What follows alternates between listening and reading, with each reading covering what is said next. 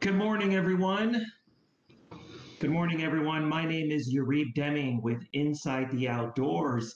Thank you, everyone, for joining us today for our second episode of Backyard Missions. And I want to make sure and recap some of the things that we learned in the last episode, where we learned about some of the birds with my friend Caitlin. And these backyard missions were created by Inside the Outdoors so you and your family can get outside and observe some of the awesome phenomena that you might see, whether it's birds, rocks. And for today's episode, it's going to be really special because we're going to talk about stars. And we have a very, very special guest today, and he's going to share some of the things that he does when he learns and studies stars, planets.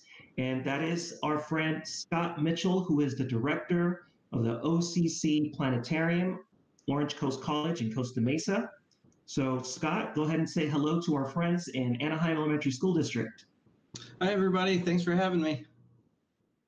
Fantastic. Thanks, Scott. Now, Scott, before we get into the presentation, the awesome presentation that you're going to be doing for all the students today, I wanted to ask you some questions about your career, your job, and how you got to the place that you are today. Because I know there's going to be a lot of discussion, a lot of work that the students are doing on what they're going to do after high school, what the choices that they're making in college, some of the goals that they're setting. So my first question to you is, first of all, if you can think back to when you were an elementary student yourself, did you picture yourself being in the job that you are doing today? I don't think, not in elementary school. I for sure, I was really into, science fiction stuff. I loved, Star Wars and Star Trek. But I think for most of elementary school, I thought I was going to be a firefighter and then a race car driver. But it wasn't until probably high school that I really started getting into astronomy specifically. Okay. And was there anything in particular that made you choose the career in high school or that path? Again, it was mostly at the time that I just really liked science. I took a physics class that I really liked in high school. And then, watching, Star Trek, and I wanted nothing more than to be, the captain of a starship. And so, obviously that can't really happen. So, I wanted to try and do what I could to, contribute to, the field to make it so that someday somebody could be the captain of a starship. Very cool, Scott. And, being the director of a planetarium, that sounds like such a fascinating job. Can you describe maybe a typical day of what does that look like to be a director of a planetarium? Yeah, so there's kind of the director part, which is just a fancy way of saying you're in charge and you have to do a lot of paperwork, all the scheduling and stuff. That's the boring part of my job, but the part that actually gets me through it, that makes me want to keep coming back to work every day, is the planetarium part, the astronomy, because we get to do all of these field trips. We get schools from all over Orange County that come to visit us. And we put on star shows. We put everybody in the dome. We turn the lights out. We bring the stars on, and I just get to talk about my favorite thing, which is space. We've got all of these really cool toys that I get to play with. Everybody else on campus at Orange Coast College is jealous because I just have all of these neat things to play with, and it's so much fun doing it and seeing all of the people come in and just getting to talk to them. I bet. Sounds like a very, sounds like a really, is there a specific part of that day that's your favorite part? Oh, yeah. So when we're doing a planetarium show, we get everybody into the dome, we bring the lights down, and the stars come on. And if you do it just right, you get this the oohs and ahs come out of the audience, and it's really dark, so you can't see it. But I always have this just giant, stupid grin on my face. Just that feeling when everyone goes, "Wow!" when the stars come on. That's the best part of my day. That sounds amazing, Scott. Now, for all of our friends in Anaheim Elementary School District that are joining us, if somebody was interested in maybe pursuing that path of astronomy, learning more about the planets and stars, can you share with us what did that path look like for you after high school? College, classes, things like that.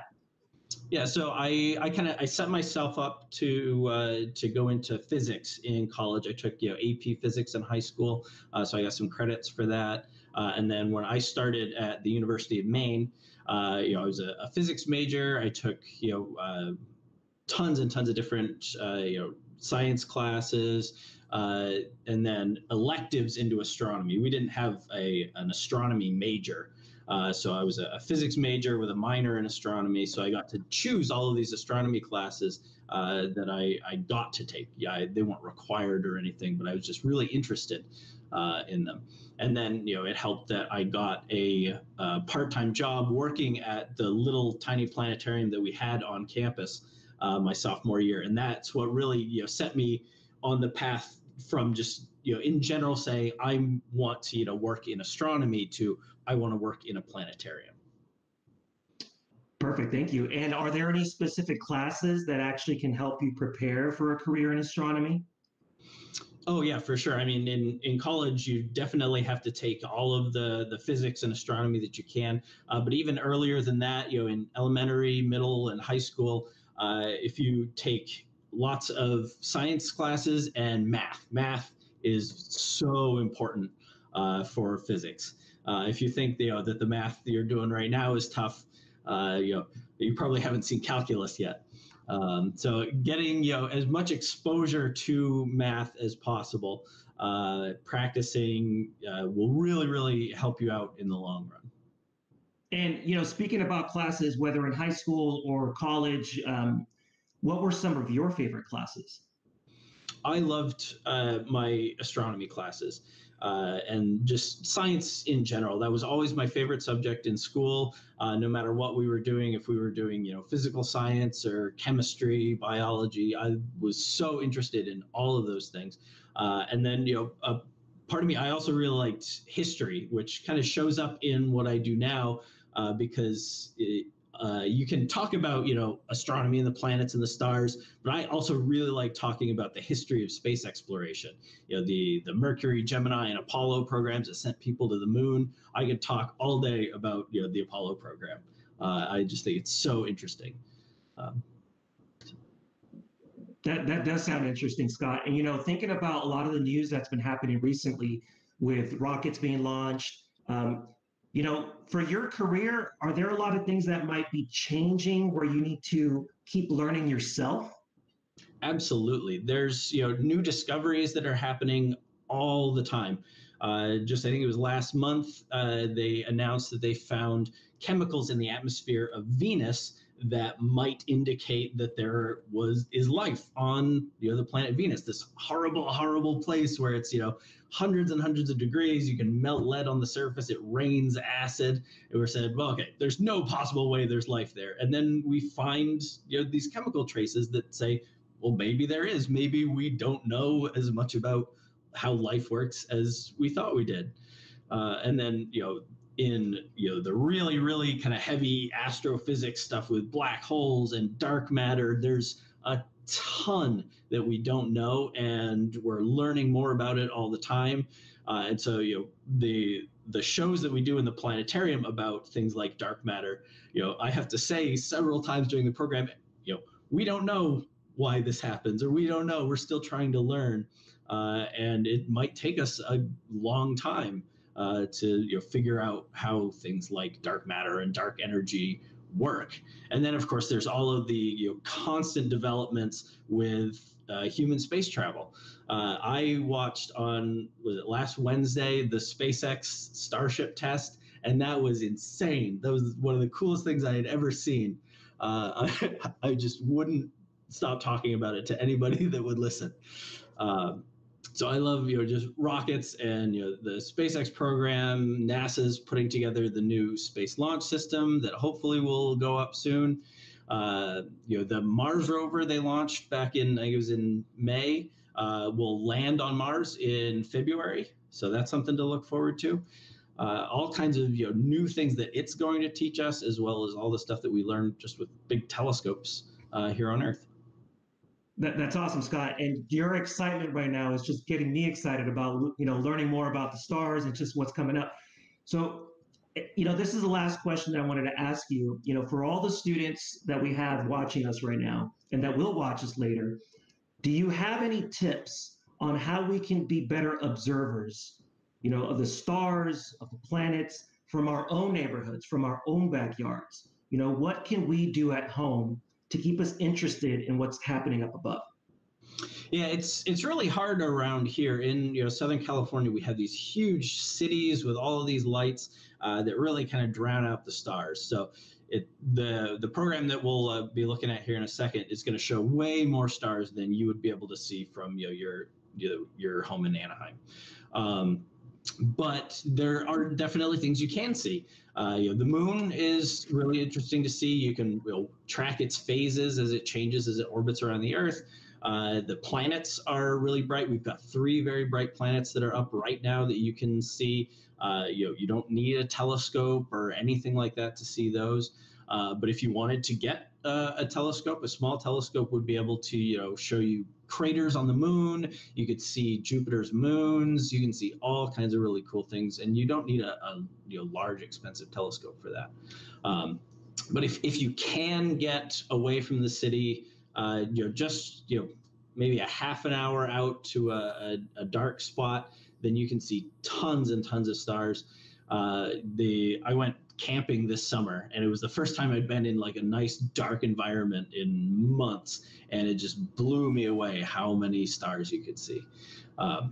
But just going out and trying to identify the things that you can see. We'll point out a handful of constellations and star patterns that you should be able to see, and hopefully you can recognize. And then if you go out and you try and find them every night or every other night, then you get a sense of where things are. You see the repeating patterns come back every year, and you kind of develop a relationship with the sky, and it can help you to learn. It definitely inspire your curiosity to learn more about the things that you see, and it's not hard to do because it's directly above your head all the time. As long as it's not cloudy, all you have to do is go outside and you can see something. And Scott, what are your thoughts about the apps that you can get on phones or tablets? I know that I've used them because, like you said, the lights can kind of hide a lot of the things up in the sky, but something that you could just point your phone up and in the sky and see what's above you, is that something that's useful? Absolutely. There are a ton of really, really good apps like that now that you just hold it up and it tracks around and tells you exactly what you're looking at.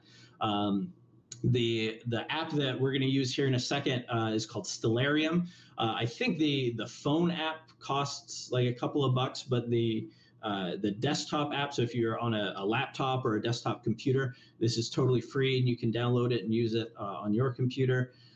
There's another one that I use called the ISS tracker. It's the International Space Station, and it sends me an alert anytime the space station is flying overhead, and you can go out and see it. It just looks like this tiny little star that's moving across the sky, and then it doesn't like go behind anything. It just kind of disappears as it goes into the Earth's shadow. And so it's really, really cool. It happens, every other week or so. The ISS does a good flyby, and you can go out and see it and wave to all the astronauts hanging out up there. That's awesome, Scott. Now, we're going to get into your presentation, and we have some students watching us, and I know they're going to be watching us, in the future too with this recording. They're going to be able to ask questions, which is fantastic. I know Mrs. Brown is managing the chat and taking a look at some of the student questions. So for the students that are watching today, right now, I just want to make sure that we're responsible with our questions. Understand that you're only able to ask one question every 30 seconds, so make it count, make it a good question, because right now we have somebody that's really knowledgeable, with this discussion on the stars. So Scott, if you can do, the pleasure of presenting your program, that'd be fantastic. Yeah. All right. So we'll switch over to Stellarium here. So this is set up to show the sky right now. So obviously it's daylight. You can see the sun's there, nice blue sky. Not too terribly much interesting to look at. So we of course want to wait for nighttime. So I've got a little fast forward button here, and we'll see the sun go down over there. There we go. So now we're set at, let's see, what time is it now? So it's just after 6 o'clock is what we've got our sky set for right now. And already you can see there's tons of stars. Some of them are labeled with the stars' names if they're bright enough. We've got, let's see, there's the moon, which is just a little crescent. If you zoom in, we can see the sliver crescent of the moon. The moon's phases change over the course of a month, because that's about how long it takes for the moon to orbit around the Earth. And the moon isn't giving off any of its own light. It's just reflecting light from the sun. And so you can see part of the moon is facing, the side that we see here. Part of it is lit up and part of it is dark, because we can't see the dark side of the moon because the sun's light isn't hitting it. Now there's 3 planets that we'll be able to see in the sky tonight. The first one is going to be almost straight overhead right here. This is the red planet Mars. And when you look at it in the sky, you will be able to notice that it is a different color from all of the other things around it. It really has kind of an orange tinge to it. And it's going to be very, very bright. Obviously, you wouldn't be able to see it like this unless you had a very powerful telescope. But there's Mars. Mars has a couple of moons that you can actually see here. This is Phobos and Deimos. These are tiny little kind of potato-shaped asteroid-sized moons that orbit around Mars. So Earth is actually the only planet in the solar system that has 1 moon. There's 2 planets that don't have any moons at all. Mars has 2, and then all of the other planets, the giant planets, have dozens of moons.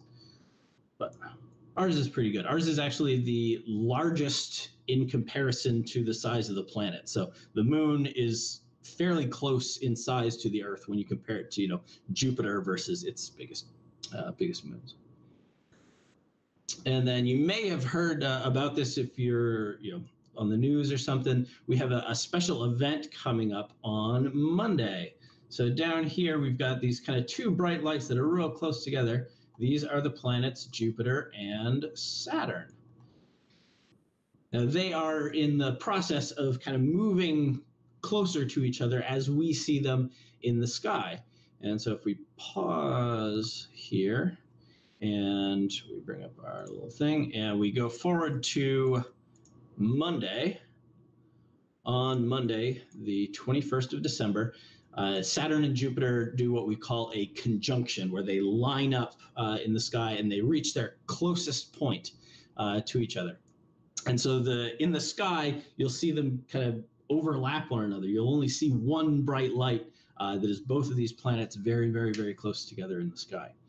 And so through a telescope or even a pair of binoculars, you might be able to make out some of the details. You should be able to see Jupiter's moon. So you've got 3 of them visible Monday night. Here's Europa, Io, Callisto. Ganymede, I think, is right in front of Jupiter. If you can see that. Yeah, this is Ganymede, the largest moon in the entire solar system. So Ganymede is actually larger than the planet Mercury. And Saturn, of course, is going to be right over here with its beautiful ring system, the biggest and brightest of any of the planets. All of the gas giant planets, so Jupiter, Saturn, Uranus, and Neptune, all of them have rings, but they're all very, very faint. Uranus has it's kind of our second brightest, but not even close to how beautiful Saturn's rings are. And you can see some of the other dots around here, Rhea, Mimas. These are Saturn's moons. Both Saturn and Jupiter have over 70, so lots and lots of moons flying around them. Now, I'll mention that while they're going to look like they're very close together in the sky. They're kind of lined up. They're not really close to each other in space. They're separated by billions of miles. Because Saturn is kind of coming in behind Jupiter, and then it'll pass by. So they just kind of line up. They're not actually close. They aren't going to hit each other or anything like that. But this event, this conjunction, is a fairly rare occurrence, especially one this close, where the two objects are going to kind of blur together to look like they're one single light in the sky. So yeah, those are three of the planets that you'll be able to see tonight. They're very, very bright, and you can't miss them. So the moon, where did the moon go? Yeah, so the moon is going to be just about due south around, we say, 6 o'clock tonight. Jupiter and Saturn are going to be low down here on the southwest horizon, and then Mars is just about directly overhead. So definitely be on the lookout for those three planets, especially with the conjunction on Monday, just so you can tell everybody that you've seen it. And if you are worried about, oh, well, what if I can't find it in time on Monday night? If you go out tonight, remember, so we fast forwarded a couple of days. Let's go back to, today's the 18th, right? So they're still going to be right there. So you have a chance to like go out and practice finding them in the sky. And tonight and tomorrow, they should still look like they're two separate little dots. Jupiter is going to be the brighter of the two because it's closer and it's also a little bit bigger than Saturn. But if you find those two bright lights down near the horizon in the southwest, just after sunset, then you'll kind of know at least what direction to look. And you are going to want to do this basically as soon as it gets dark enough to see, because it only takes a little while for them to set. So they've set now. This is at 7 o'clock. So they're only going to be up for an hour. So make sure you go out and see them while they're still high enough. Too far. All right. So those are our planets. And of course, there are lots of other things to look at in the sky, the stars. Now, the planets look a lot like stars. In fact, the word planet comes from a Greek word which means wanderer, because the ancient Greeks thought that they were wandering stars because the planets kind of move around in strange patterns and loops as they orbit around the sun. The stars kind of stay fixed where they are. So they're always in the same patterns when they come back year after year that we recognize as constellations. Now, there's a handful of very bright constellations that I'm sure most of you have actually heard of before. Let's forward a little bit. There we go. So right here in the middle of the screen is one of the brightest and easiest to spot constellations called Orion the Hunter. You can find Orion easiest by looking for these three bright stars that are in a nice straight line. That's Orion's belt. Once you've found the belt, you go up to his shoulders. You've got a very bright star called Betelgeuse here. Betelgeuse is a red giant star. It's a massive, massive star, hundreds and hundreds of times bigger than the sun. And it's got kind of a reddish color. So it looks almost a little bit like Mars. It's red because it's a little bit cooler than the sun. The color of the star kind of tells us what its temperature is. Very, very hot stars tend to be white or even bluish. And then medium temperature stars like the sun are yellow. And then as you cool off, you get into orange. And then red stars are typically the coolest ones. So Betelgeuse is a red giant, which means that it's nearing the end of its life cycle. So stars, just like any living thing, go through cycles where they form out of a big cloud of gas and dust. And then they slowly grow and they burn their hydrogen fuel to create light. And then towards the end of their lives, they kind of swell up and turn into red giants. And then the really, really big stars will go supernova and they'll explode. And they throw all of their material out, which makes a new cloud where new stars can be born. Betelgeuse is nearing the end of its life cycle. And sometime in the next approximately 10,000 years, that star is going to go supernova. We don't know exactly when it is because it's so far away and stars live for billions of years. So it's hard to nail down exactly when it'll happen, but eventually that star will go supernova. And when it does, it is going to be so bright that you'll be able to see it even during the middle of the day. It'll outshine the full moon. And so when that happens, it could happen tomorrow, it could happen 10,000 years from now. But when it does happen, it is going to be a very, very big deal. You'll be able to see it, and it'll be super, super bright.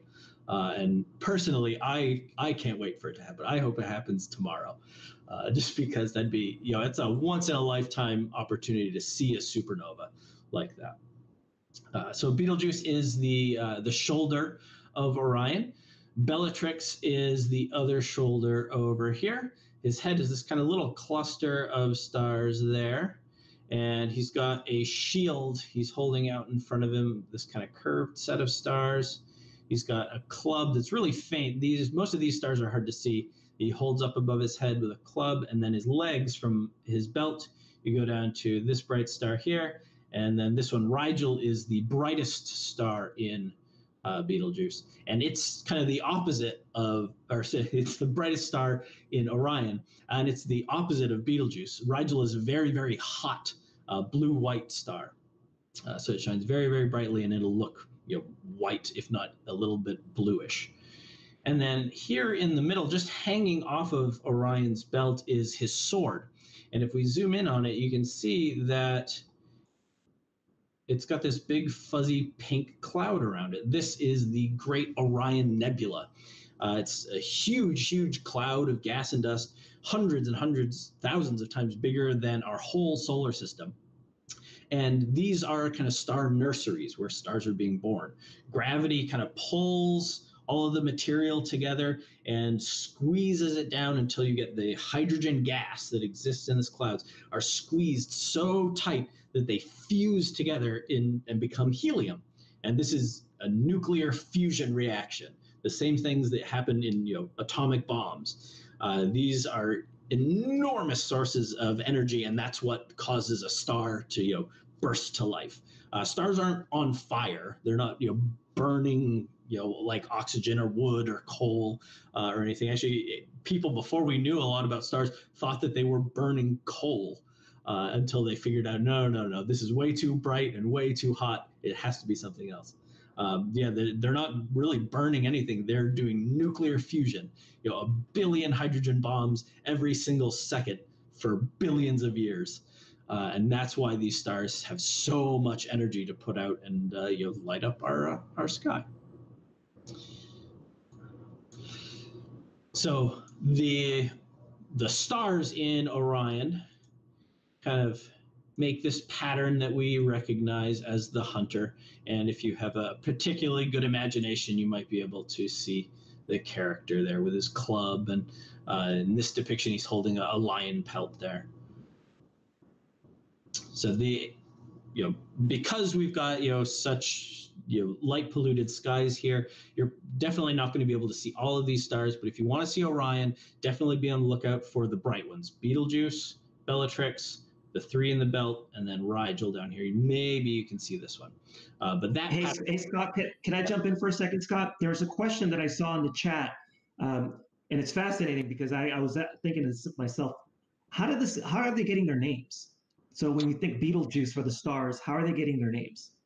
Yeah, the names for most of these stars are ancient. A lot of them come from Arabic and going all the way back to like ancient Babylon and Greece. The word Betelgeuse, I think, don't quote me on this, is I want to say it's Arabic or like Babylonian for armpit of the Great One, because it's in there in the armpit of Orion. So you'll see a lot of the stars. So if we, I don't know if you can read the text, but the two of the ones here in the belt, Al-Naham and Al-Natak, they start with AL. Those are how you know that their names come from Arabic. And there's tons and tons of stars that start with AL. So Alhina over here, this is Gemini. We can talk about Gemini has this bright star Alhina, another one that comes from Arabic. Gemini is the constellation of the twins. And if you kind of turn your head sideways, you can see they look like two stick figures holding hands. The two bright stars in Gemini are Castor and Pollux. Those two come from Greek. They were two brothers, technically half brothers, who one was a demigod and the other one was mortal. And when the mortal brother died, the one who was part divine went to Zeus and said, I'm very, very sad that my brother has died. Can you please do something? And so Zeus put both of them up in the sky to be a constellation. Most of the characters and stories that we use today for the constellations come from the Greeks and the Romans. But most of the star names are Arabic. So that's Gemini and Orion. Right in front of Orion, we have kind of it's easier if I zoom out a little bit. You see this bright star here called Aldebaran. Aldebaran is another red giant star like Betelgeuse, very bright, and it's going to be the angry red eye of Taurus the bull. Taurus has kind of a V-shaped face here, and then his horns stick way up to this star here and to this star here. And so if we click on him, he should light up there. And so Taurus is battling with Orion. Orion's got his shield out and his club raised up above his head so that he can fight Taurus, who of course has these gigantic, very dangerous horns. So has to be very, very careful to battle against Taurus. Now in Taurus right here, we have another star cluster called the Pleiades. And the Pleiades is one of my favorite things in the sky, because you have all of these very, very bright blue-white stars, and hopefully you can see through the video that they have this kind of blue tinge to them, and they've got all these wispy clouds. These are all brand new, like baby stars, only a couple million years old, and what we're seeing, these wispy clouds, are what's left over of the nebula that they were born out of. So over time, they'll probably gradually spread apart into space and use up the rest of the material. And as the stars move away from the gas, the light bouncing off of it won't be as intense and it'll fade out. But right now, it's one of the coolest things to look at if you have a powerful telescope. And Yuri, go ahead and interject if there's more questions too. Keep them coming. Here, I can ask a few. Sorry, I was waiting for a pause in the conversation. You're looking at a lot of different stars that are there, and Armando wants to know about how many stars there are in the sky that we can see. So that is a very good question, and it depends on, of course, the light pollution in your area. Around here, in Orange County, you can probably see, maybe 100 if you're really, really looking. But if you go anywhere where it's even just a little bit darker than this, then they just start to come out. And if you're in a really nice dark place, like if you go camping, there's millions and millions of stars that you can just see with your eyes. And if you have a powerful telescope, of course, you can see even more than that. There are some, trillion, billion stars in the universe. And we can only see the ones that are either really bright or really close to us. So the universe is absolutely filled with stars all over the place. So Aaliyah is asking that in our area where we are, what would you consider the most well-known star that we can see from our homes if there's not a lot of light pollution? The most well-known individual star might be Betelgeuse. It might also be Sirius, which should be right along here. If we fast forward another couple hours, there's Sirius. So Sirius is this star right here. It's the brightest in the constellation Canis Major, which is the big dog. It's Orion's hunting dog. And Sirius is actually the brightest star in the nighttime sky. So the only star in the sky that's brighter than Sirius is the sun. And it's a relatively nearby star. It's only about 8 light years away. And it's another blue-white star, kind of like Rigel in Orion. Very, very, very bright. So that's probably, it's definitely the brightest one, easy to see. But in general, the most famous star is probably the North Star, Polaris. But Polaris isn't very bright. A lot of people kind of have the idea that, the North Star is the brightest one in the sky and it's really easy to find, so you can find where north is. And it's really not. It's something like, I want to say the 50th brightest star in the sky. And it's really not very bright at all. And it can be hard to find if you don't know what you're looking for.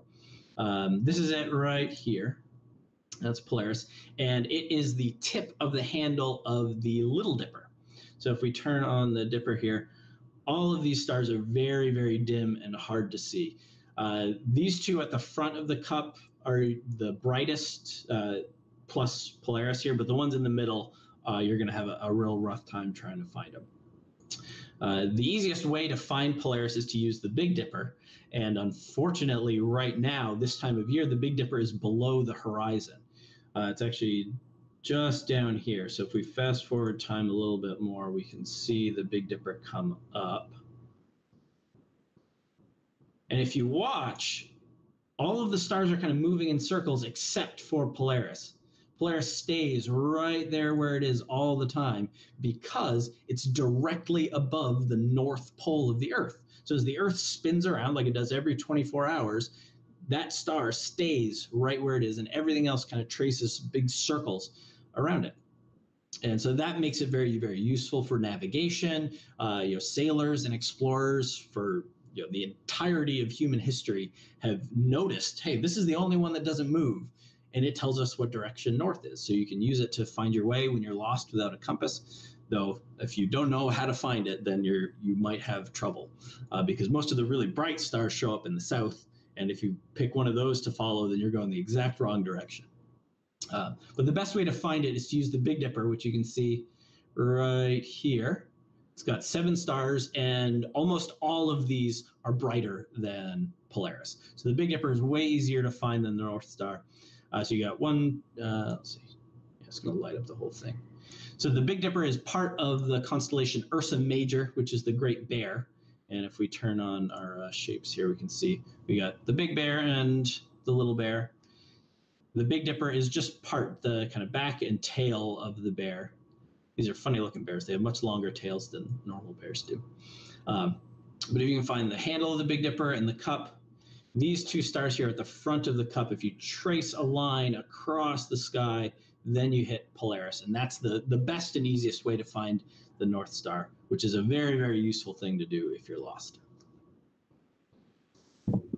Great, thank you. You're pointing out a bunch of stars, and you were talking about planets earlier, something that's going to be happening in the next few days here. Josephine and Hannah both want to know how you can tell the difference between a star and a planet when you're looking at the sky. Very, very good question. And if you don't know exactly what you're looking for, then it's really hard to tell. In general, planets are much brighter than most of the stars. I think, Jupiter and Mars at least outshine any other star in the sky, including Sirius. I think Sirius might be a tiny bit brighter than Saturn, but it's close. And then there's the whole thing where stars twinkle in the sky, which is caused by kind of bubbles of different temperature air moving through the atmosphere. As the light passes through them, the light kind of gets deflected a little bit, and it causes the stars, from our perspective, to twinkle. And a lot of people will tell you that planets don't twinkle because they're too bright and they're closer, so they're bigger. In my experience, that hasn't really panned out, because I've seen planets kind of twinkle a little bit, so I wouldn't necessarily go by that. They're brighter than stars, and really the best way to identify them is to use one of those apps. You go out and say, what is that bright object? And if it's really bright, it's probably a planet. And those apps will tell you that.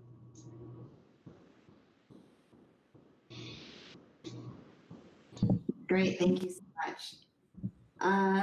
There's a question about, Josh was talking about Ceres and Erie being dwarf planets, and if we know if there are other dwarf planets out there. Yes, absolutely. There's a whole bunch of dwarf planets. You mentioned Ceres, which was the first dwarf planet discovered. It lives in the asteroid belt. Of course, Pluto is the probably most famous dwarf planet.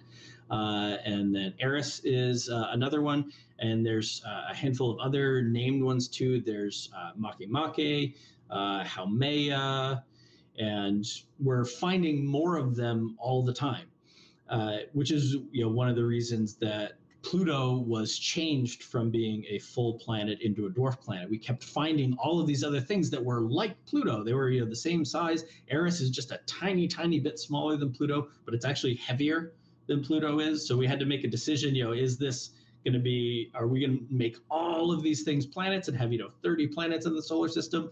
Or do we reclassify Pluto and then have 8 planets and a bunch of dwarf planets? Lots of people were very upset by this because everybody loves Pluto, and how could you not love Pluto? But I like to think of it as a promotion. Pluto went from being the tiniest and wimpiest wimpiest planet to being the king of the dwarf planets. So I think it's a promotion. That's funny. So bringing the question back to how you got a job doing what you do, Fabian and Miranda kind of have similar questions. Fabian wanted to know what pros and cons there are of the job that you have, while Miranda, who loves the Apollo program, wants suggestions on how she can get into this field of work. Yeah, so pros and cons of my job, the pros are being able to do stuff like this. I'm sure that everybody watching has a game or a TV show or a sport or some kind of activity that you just love, and if someone will let you talk about it, you can just talk and talk and talk about it for hours and hours and hours. If you really like Minecraft, then you can go on for hours talking about how cool Minecraft is. My thing is space, and my whole job is just telling people how cool space is, and it's just the best thing. The cons are all of the paperwork and the scheduling and the managing that I have to do, but doing the actual planetarium stuff more than makes up for it. And then the other question was how to get into something like this. If you want to end up working for NASA or really any astronomy, aerospace engineering, which is another thing that my master's degree is actually in aerospace engineering, and to get started, you really need to take a lot of math and a lot of physics. And then once you get into college, you can kind of decide whether you want to go the engineering route or if you want to go into the pure science, astrophysics type thing. And both of those are really, really exciting fields where lots of cool new stuff is happening all the time. But the fundamentals start with math and physics.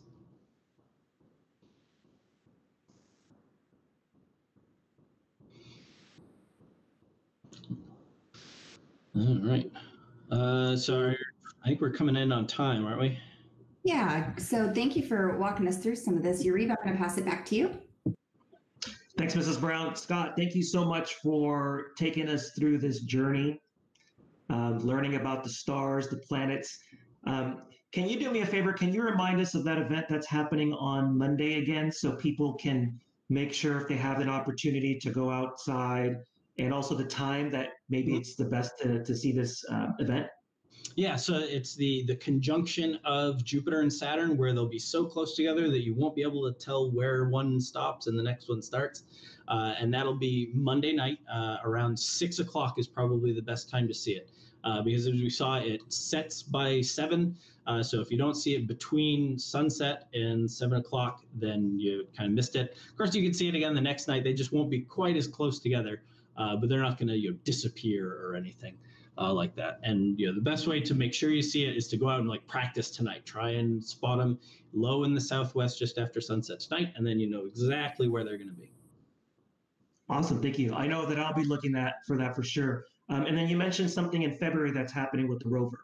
Yes, so the Mars rover, I have to double check my date. It's sometime in the middle of February that the Mars Perseverance rover is going to touch down on the surface.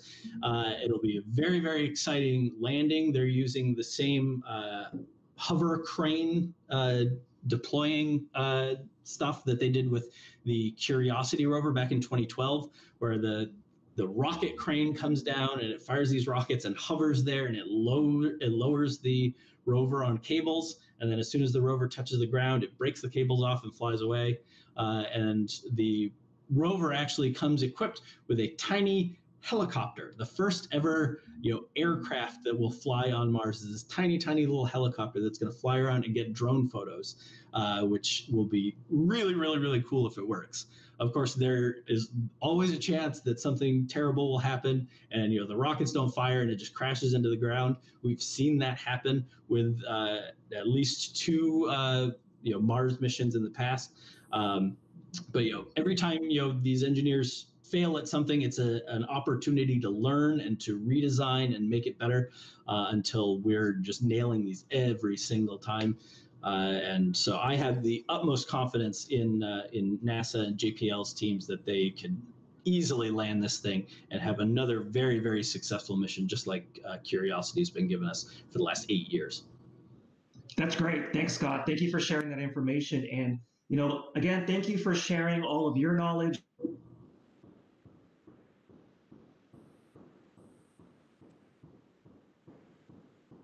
If they were able to visit the planetarium, thinking ahead, when we're able to do so, how can they actually visit where you work?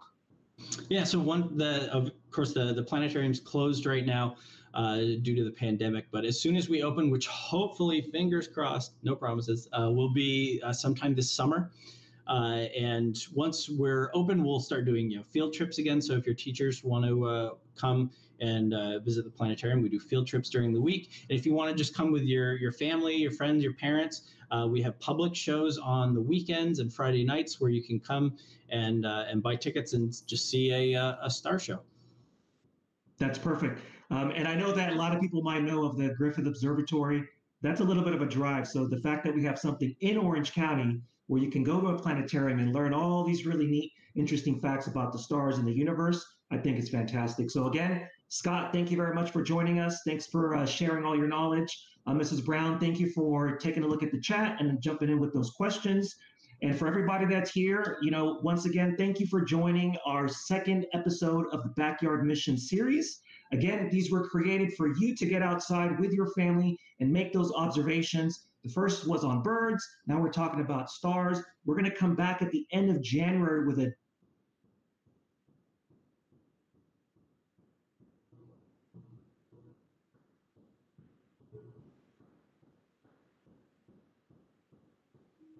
You froze there for a sec.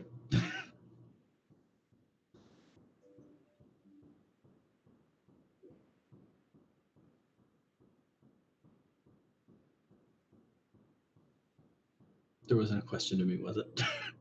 No, sorry. So there was a little bit of a technical difficulty there, but I just wanted to thank everybody for joining us, and we'll see you again at the end of January with our next episode of Backyard Missions. Thank you, Scott. Thanks, everybody.